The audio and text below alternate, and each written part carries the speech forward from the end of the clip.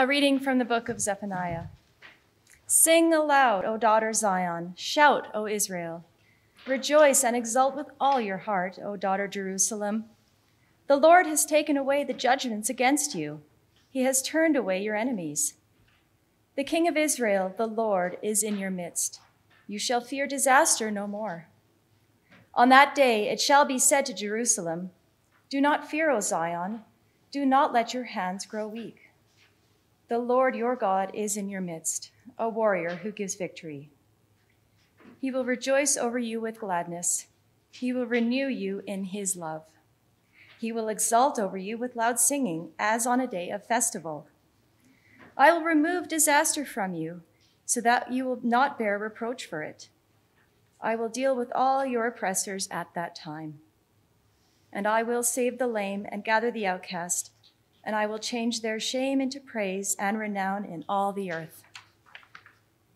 At that time I will bring you home, at the time when I gather you, for I will make you renowned and praised among all the peoples of the earth, when I restore your fortunes before your eyes, says the Lord. Hear what the Spirit is saying to the church. Thanks be to God. The Holy Gospel of our Lord Jesus Christ according to Luke. Glory to you, Lord Jesus Christ.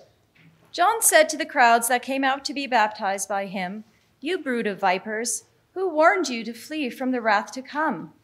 Bear fruits worthy of repentance. Do not begin to say to yourselves, we have Abraham as our ancestor. For I tell you, God is able from these stones to raise up children to Abraham. Even now the axe is lying at the root of the trees. Every tree, therefore, that does not bear good fruit is cut down and thrown into the fire. And the crowds asked him, what then should we do? In reply, he said to them, whoever has 2 coats must share with anyone who has none, and whoever has food must do likewise. Even tax collectors came to be baptized, and they asked him, teacher, what should we do? He said to them, collect no more than the amount prescribed for you. Soldiers also asked him, and we, what should we do? He said to them, do not extort money from anyone by threats or false accusation, and be satisfied with your wages. As the people were filled with expectation, and all were questioning in their hearts concerning John whether he might be the Messiah, John answered all of them by saying, I baptize you with water, but one who is more powerful than I is coming. I am not worthy to untie the thong of his sandals. He will baptize you with the Holy Spirit and fire. His winnowing fork is in his hand, to clear his threshing floor and to gather the wheat into his granary, but the chaff he will burn with unquenchable fire. So, with many other exhortations, he proclaimed the good news to the people. The Gospel of Christ. Praise to you, Lord Jesus Christ. Well, it is a delight to be able to be with you here on this 3rd Sunday of Advent. I was saying earlier that the last time, I think it was the last time that I was here for a service, there was about 1.5 feet of snow fell overnight. And so obviously I come on snow days. I'm pretty sure I don't bring the snow, but it you know. Anyways, we won't go there. Yes, we won't go there. But a delight to be with you on this 3rd Sunday of Advent, at which we are both observing the 3rd Sunday of Advent and having a confirmation, which is, and actually, as it turns out with today's reading, a beautiful combination of things to go side by side. I'm going to start with the 3rd Sunday of Advent because, of course, as you know, we have this period of Advent as a time of preparation for the celebration of Christmas, preparing for the celebration of the coming of Jesus in the flesh in the manger at Bethlehem. Also, of course, Advent means us to look further on as well into that day when Christ comes and God's kingdom is consummated in its fullest sense. And on this particular Sunday of Advent, you might have noticed that Derwin lit a pink candle. For those of you who don't remember that, it's not because he ran out of blue ones. It's because there is this tradition in the life of the church of the third Sunday of Advent being, is it Laudate, I think is the, Gaudate. Gaudate, laudate, praise. Anyways, they're all Latin words. It's just, yeah. But the reason will have been obvious for you from the first reading that we had, which began with rejoice, and in the very next sentence, exult. And it was a time when this began that the church saw that the reading as sort of calling us to this rejoicing in the midst of I can't remember the word I was going to say now. Anyways, in the season in which has a sort of slightly penitential and kind of fasting kind of tone about it normally, we get to this rejoice time, and so they put pink candle on. And some places they even have pink vestments, believe it or not. It's a very interesting thing. But rejoice, rejoice, rejoice. A beautiful call. But, of course, the question is, why rejoice? Why rejoice? Because the scriptures never say rejoice just 'cause. Never say just 'cause. And the reading says, rejoice and exult because the judgment that was laid against you is being removed. The Lord is taking the judgment that was against you, and it is going to be removed. And then, of course, Israel, because that's who's being spoken to originally in this prophecy, Israel will be redeemed, that its foes will be defeated, and that it will be a place of God's reign where God's people live in joy. So rejoice, because this is going to happen. This is what God is going to do. And it is meant to fill us with hope and expectation as we hear it, what God is going to do in terms of bringing about that beautiful reign of God's love and grace in the world. Now, it's, in my view, beautifully paired with a gospel reading that starts off pretty quickly at the beginning with, "You brood of vipers, rejoice." No, he didn't say that. "You brood of vipers, rejoice." No, he didn't say that at all. In fact, "You brood of vipers," and you sort of like, okay, how did we get rejoice Gaudate Sunday with "you brood of vipers"? Well, of course, we're talking about John the Baptist, and he needs to be dutifully stern in his message for us. But I think the beautiful pairing of it is that it's very easy to get onto the track of rejoice and exult. Don't worry, be happy. And forget that the reason behind the rejoice and exult is not because I'm okay, you're okay, everything's fine, don't worry about it, but because things are going to get fixed. God is going to do this marvelous and wonderful thing.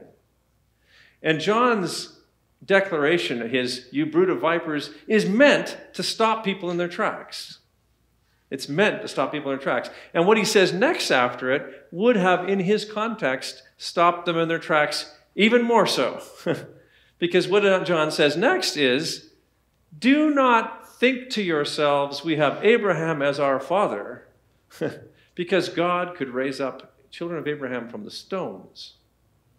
Now, we may not get that in that context, particularly in terms of its full emotional impact. But in its day, you're talking to the people of Israel, who are God's chosen people, the royal priesthood that God has appointed out of all the earth. And they are the children of Abraham. This is their unique election as a people. And John, this great prophet, is saying, forget it. Doesn't mean that. You can't count on that. God can make children of Abraham from anywhere. But instead, of course, people come and say, well, then what should we do? And John says, well, repent. Repent. Turn around. Do things differently. Be different. It's not just do things differently, but be different. Now, the interesting thing is that I don't know if you heard this in the passage today. I actually just heard it this morning at the early service. I had completely missed it previously. It's when it talks about how the people were filled with expectation. Now, I don't know about you, but in our culture, if somebody comes along and says, you brood of vipers, and, you need to change, generally speaking, I don't think the public attitude is, oh, great. Something's coming, right? It's more like, could you get that crank out of here? I mean, really? And that's probably what the leaders in Jerusalem were probably doing at the time, right? Oh, my goodness, another one of these. How can we get rid of this one, But it says the people were filled with expectation. And they're filled with expectation after they've heard John say to them in response to what should we do? Tax collectors, don't take more than you're supposed to. Soldiers, don't extort money from people. Help share with one another, change of life. And so people are starting to hear, whoa, wait a minute. There's something more here than just, hey, good times are coming. This is, the world is going to change, but even more, people are going to change. People are going to change. Be ready, start changing, because people are going to change. Which kind of makes sense. Doesn't it? I don't know about you, but when I look around the world, almost everything that's going wrong has to do with us. Right? I mean, we're the problem. That's just bottom line. Human beings are the problem on the planet. So it would make sense that if people are going to change, that can only be good news, right? People are going to change. So people are filled with expectation. Perhaps their hearts are even starting to rejoice a little bit. Why? Because they're going to be changed. Of course, which makes the people think, well, wait a minute, is this guy the Messiah then? Is this the one that we've been waiting for, who's going to set everything right? And then we get these words that most of us are used to now, perhaps, but if we're not, we get uncomfortable about, which is, John says, I come baptizing with water. Water's nice, right? But the one who is greater than I is coming after, and he will baptize with the Holy Spirit and with fire. And his winnowing fork is in his hand, and he will clear his threshing floor, and he will burn the chaff with unquenchable fire. That's always makes our heart warm, right? Yeah, because we're all going, oh, where do I fall in that equation? Oh, gosh, yeah. But I was thinking of an image that a little story that I heard a while back of a guy who was traveling in India, and he was in a trade district, if you will, and he went past a goldsmith shop, and he spotted this elderly gentleman sitting over this big crucible on the fire, and he was refining the gold in the old method, which is that you put it in a crucible over this hot fire, and the gold melts. And then what happens is the impurities rise to the surface. And this guy said to them, and saw this old guy over the top, scraping the top off the gold. And he said to him, so tell me, how does this work?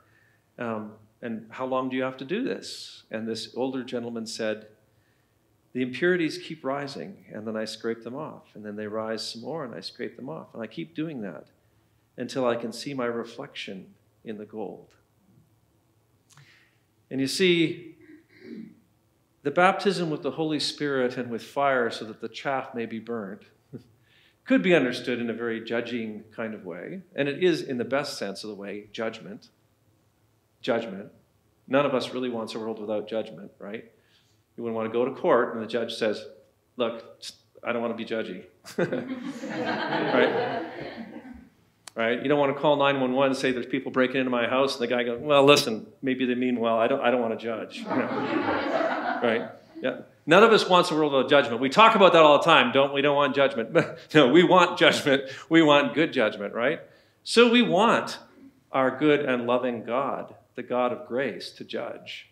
Because when we know when our God of grace judges, then our God of grace pours out on us the fire of his Spirit and is removing the impurities and taking away the chaff until God can see God's reflection coming back perfectly in us. That is the power of God's Spirit. The one who will baptize with the Holy Spirit and with fire comes to purify and to remake us as human beings.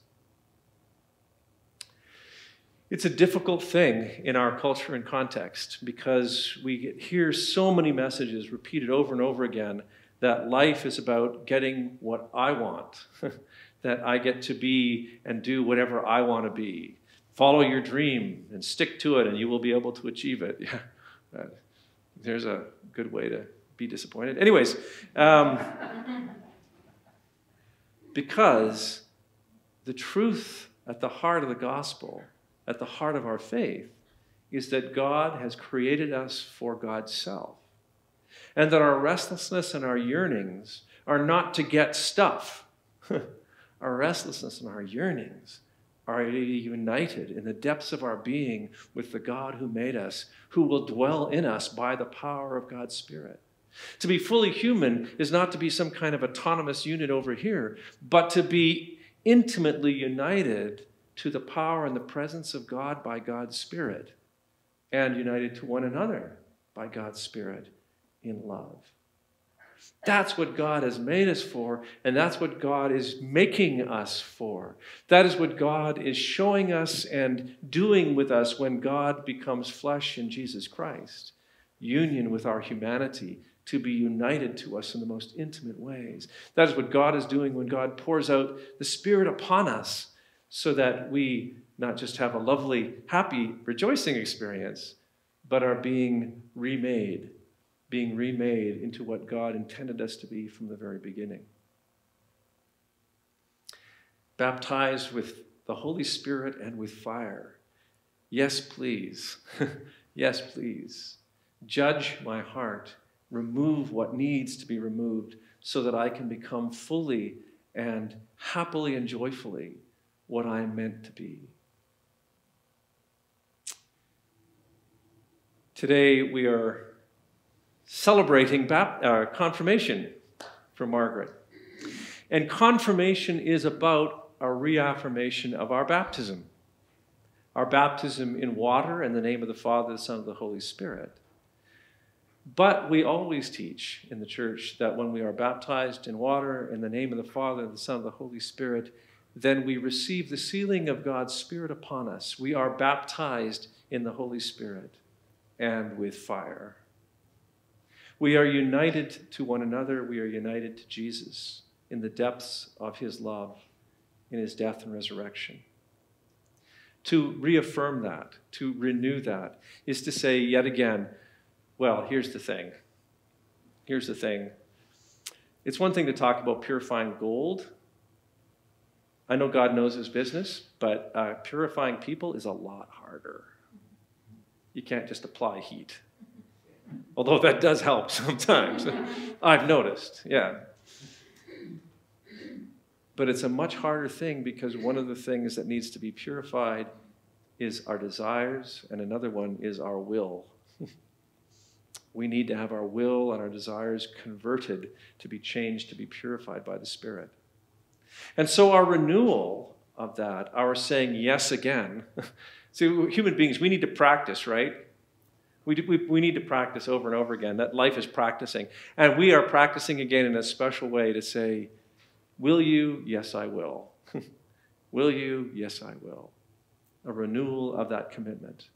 And a renewal by prayer and the laying on of hands and the anointing with oil as a symbol of God's Spirit, the Holy Spirit, and the Spirit of fire to purify. We're doing that for Margaret today. But we all know, all of us who have been baptized, that we have walked into that same way that she is walking now, and that all of us are being given a chance as we join her in this to reaffirm again for ourselves our own commitment, to say yes again, and again once more turn our intention and our will towards the one who alone can recreate, purify and make us holy, can make us be what we are meant to be. So I pray that as we pray God's Spirit upon Margaret, we will also open our hearts and say, yes, Lord, make your image in me, purify my heart, burn the chaff away, so that we might rejoice in the coming of your Son, Jesus Christ, now and in the day that you have appointed when you will consummate all things in your kingdom. Amen.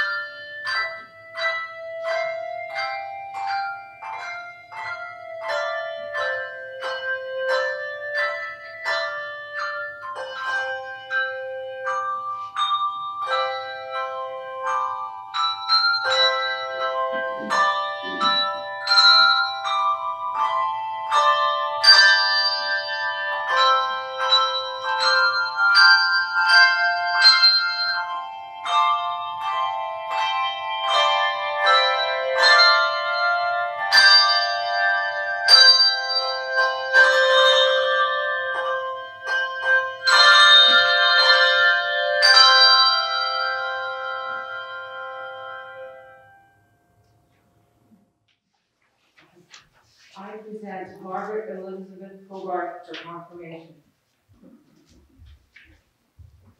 Margaret, do you reaffirm your renunciation of evil? I do.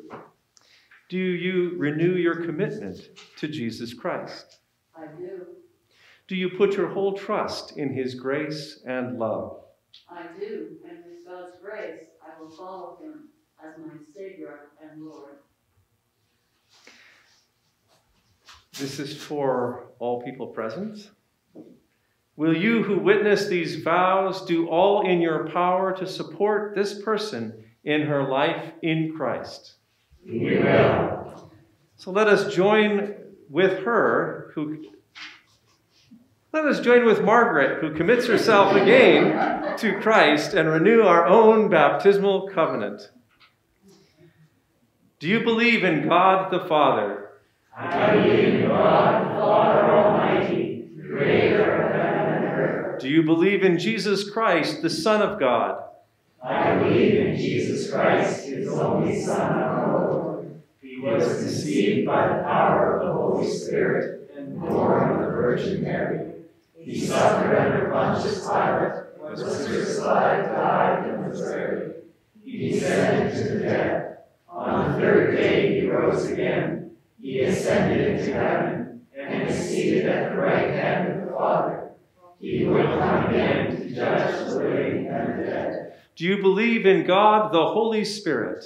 I believe in God the Holy Spirit, the Holy Catholic Church, the communion of saints, the forgiveness of sins, the resurrection of the body, and life everlasting. Will you continue in the apostles' teaching and fellowship, in the breaking of bread and in the prayers? I will, with God's help. Will you persevere in resisting evil, and whenever you fall into sin, repent and return to the Lord? I will, with God's help. Will you proclaim by word and example the good news of God in Christ? I will, with God's help. Will you seek and serve Christ in all persons, loving your neighbor as yourself? I will, with God's help. Will you strive for justice and peace among all people, and respect the dignity of every human being? I will, with God's help. Will you strive to safeguard the integrity of God's creation and respect, sustain, and renew the life of the earth? I will, with God's help.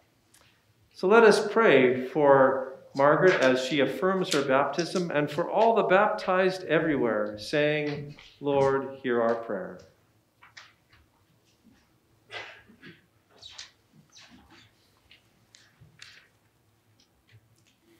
That they may be redeemed from all evil and rescued from the way of sin and death.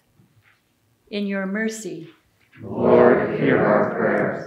that the Holy Spirit may open their hearts to your grace and truth. In your mercy, Lord, hear our prayer. that they may be kept in the faith and communion of your holy church. In your mercy, Lord, hear our prayer. that they may be sent into the world and witness to your love. In your mercy, Lord, hear our prayer. that they may be brought to the fullness of your peace and glory. In your mercy. Lord, hear our prayer. And now let us pray for the concerns of our church family. In our regular parish cycle of prayer, we lift up the Young, Baharali, Ballard, and Barnsley families. And we pray for all who are isolated due to ill health, age, and circumstance, especially Ivy Houchin and Annie Kibblewhite. Aloud or in the silence of your hearts, please name those you know of needing prayer.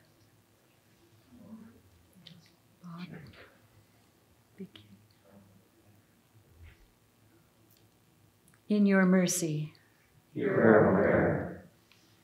pray for the worldwide Anglican community and the Anglican Church of Canada, as well as our companion diocese of the Windward Islands, St. David and St. Paul on Grenada, and their clergy, Edward Mark. In your mercy, Lord, hear our prayer. in the Diocese of Calgary, we pray for Holy Trinity, Rocky Mountain House, St. Cuthbert and St. George Sundry, and their clergy, Gerald Engelveld and John Gischler.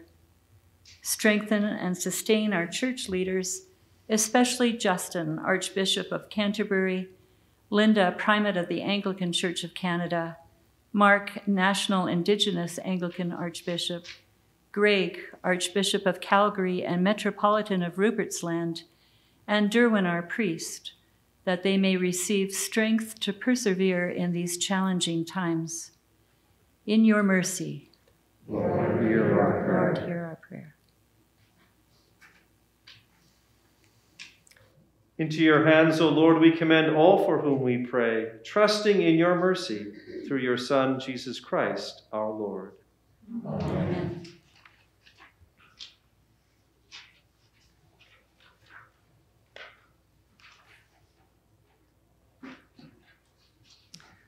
Almighty God, we thank you that by the death and resurrection of your Son, Jesus Christ, you have overcome sin and brought us to yourself, and that by the sealing of your Holy Spirit, you have bound us to your service.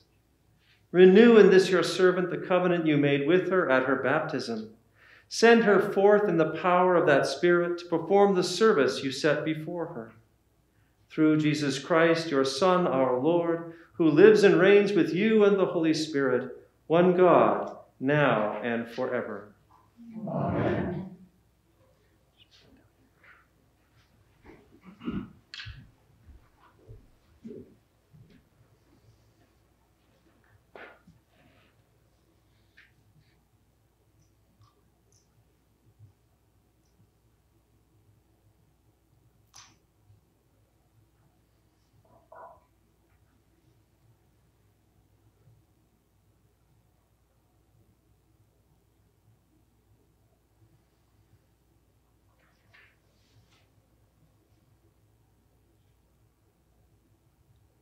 Strengthen, O Lord, your servant Margaret with your Holy Spirit.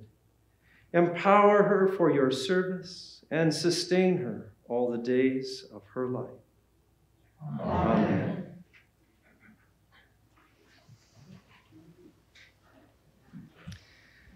My sisters and brothers in Christ, the peace of the Lord be always with you. And also with you.